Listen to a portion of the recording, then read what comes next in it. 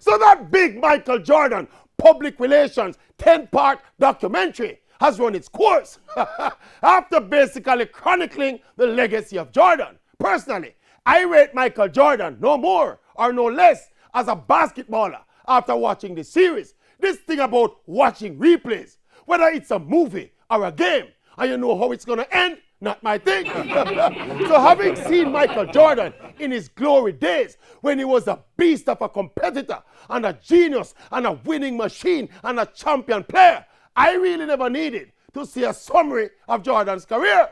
One of the very few things I learned about Jordan from this documentary was that he was not a nice person and was more of what the Americans called a jerk. Jordan was basically a mean-spirited, selfish, and narcissistic individual who crushed friends and foes alike in his insatiable quest for winning. His very existence was driven by winning. So if I were to take away a teaching moment or a teaching message from this documentary, something that could help to mold the character and clear the mental path to greatness for the younger generation, it would be that people don't have to be nice or perfect to be successful and great. It's always nice to be nice, but niceness don't necessarily bring you success, as Michael Jordan has shown.